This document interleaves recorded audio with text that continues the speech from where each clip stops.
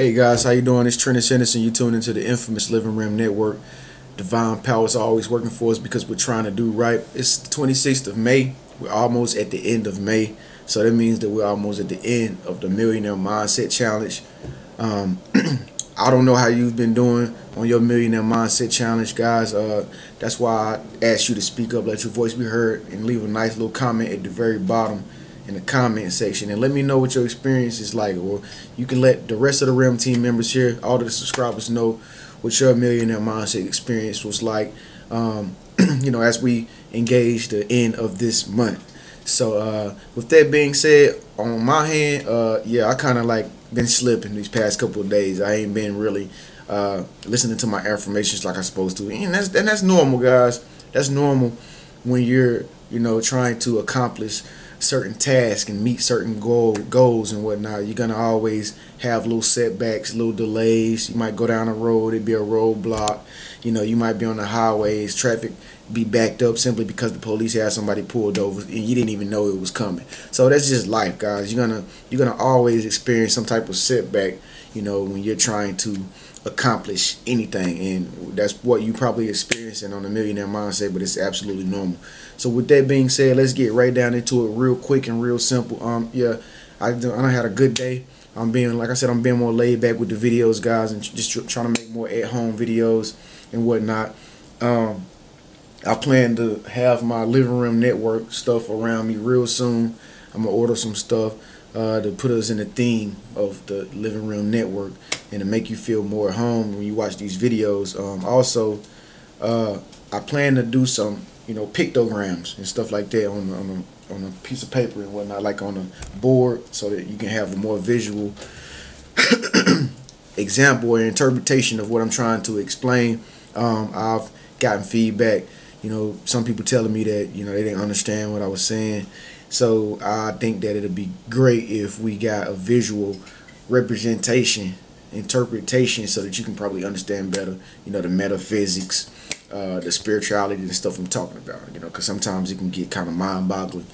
But anyway, let's talk about this. Let's talk about a positive life. What is a positive life? A positive life is something that doesn't come by many. A lot of people don't go throughout their life even thinking like, am I living a positive life? Am I living a negative life? Majority of people just go through life aimlessly, and have no real set focus as to who they want to become or who they want to be. And this is good. This is not a bad thing. This is actually good, because you have people like us who are over here thinking too hard, trying to get from here to there. We thinking like way too hard. We're not letting life take its course most of the time. So we're trying to make ourselves better, other people's lives better, in the world a better place. We're trying to just empty ourselves and fill ourselves up more with the universe and just go in that flow of things. But a positive life could be an array of different things. I'll give an example. Today, I was just not in the most positive mood, and I was just being a human being. And I came across this lady, and like I said, I wasn't in a positive mood, and I was having conversation with this lady. The first moments of conversation with this lady, I was saying some negative stuff. I was explaining to her a situation, and the situation wasn't the brightest situation. So when she interpreted it back to me, when she conversated back to me, she was talking to me as though what I was saying was not even negative. She was like, "Oh, really? That's good. That's great." And it kind of like got under my skin a little bit, because normally I'm the person that's trying to save the world and stuff like that. But it kind of made me look at myself like, wow, I'm real dirty. I felt dirty. Like I just had to, shake off the debris on me or something and I just kind of felt like irritated for the simple fact that I wasn't on my job. You know what I'm saying? And we wasn't on our grind. I wasn't making myself better. But there are other people that's going to come into your life and make you better too. So she enlightened me in that moment, because she was a person who was very aware. She was a person that was really vibrant, and you can see it in this person. Like, this person's spirit was so light. It was just light. She was an adult. When I looked at her, older adult, matter of fact, older than me and you both together. When I looked at her, I just seen light. She had very, very bright eyes. She was just filled with goodness. And, you know, from that moment on, after the conversation, I began to, tap back into who I really am, my higher self, and it was just being a positive person and having a positive moment, in this positive life. So you'll have many people that come into your life that will get you back on course with, what you're supposed to be doing. There are many circumstances and situations in life that hit you, and it's like a wake up call, to get you to realize you're on the wrong path and get you back on the right path. See, life is like a paradox, man, and life could be like a box of chocolates at the same time.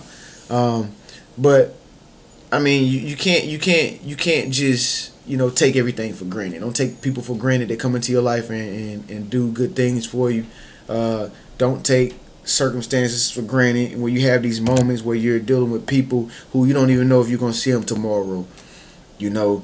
Like a lot of people like I used to be like a really uptight dude. Like really uptight. Like I didn't even want to be around people. I had a phobia of being around people, and maybe you're that perfect person who has a phobia of being around crowds of people.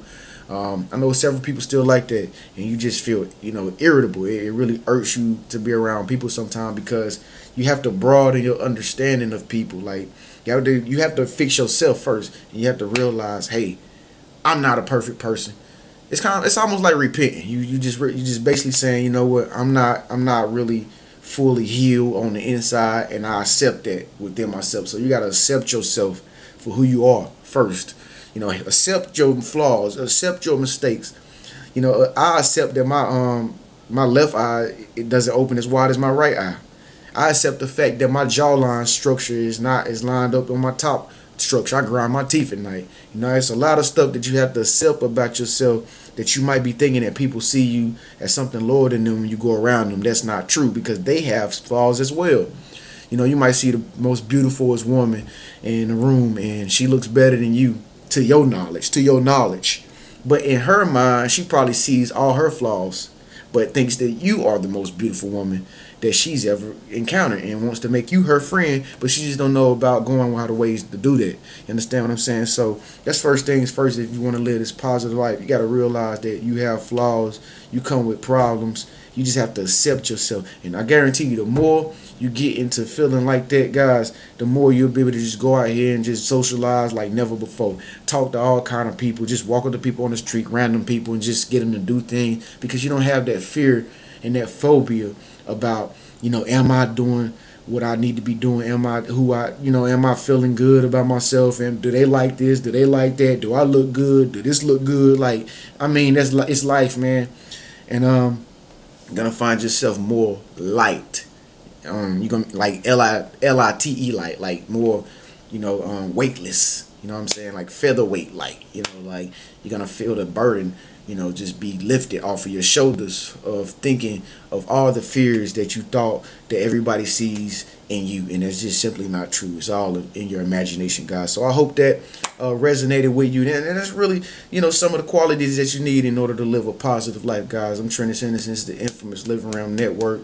Speak up, let your voice be heard. Millionaire Mindset Challenge. Make sure you're thinking in the most highest form of millionaire-listic thoughts. Literally, like, just make sure you see the best in everyone. Make sure that you see value in everything. Make sure you bless all your assets around you, your house, cars, kids, dog. Even if you driving a station wagon, bless that too, because God can upgrade you and get you a G-Wagon. Y'all know what a G-Wagon is, right? It's a Mercedes-Benz Jeep. But a lot of people don't drive it because a lot of people don't possess that millionaire mindset, okay? I can go on and on. Rolls-Royce, Phantom, Bentley Continental GT, Mercedes S600, Maybach, lot of that, all that. I can go Wraith. What you talking about, Wraith? Wraith with the stars on the ceiling? Oh, man, let me get off here, man. I'll see y'all later. In the meantime, I'll see you next time. Peace.